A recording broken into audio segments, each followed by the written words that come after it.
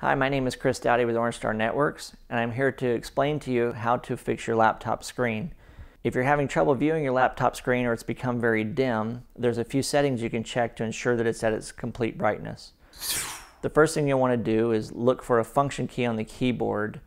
There'll be two keys, an up arrow and a down arrow with an icon or symbol that looks something like a light bulb or a sun.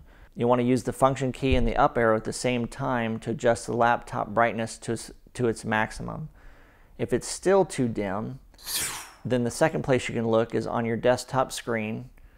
Right-click in an open space and open your control display properties. Then choose Settings and the Advanced tab. Under this tab, you'll find a color management setting. This will allow you to adjust the contrast and brightness to its maximum or to a level that helps you see the screen better. If the screen is still dim, then it's possible your laptop has entered a power saving mode if your battery is very low. If that's the case, plug in your external power supply and the brightness should reappear on its own. My name is Chris Dowdy with OrangeStar Networks, and that's how you fix your laptop screen.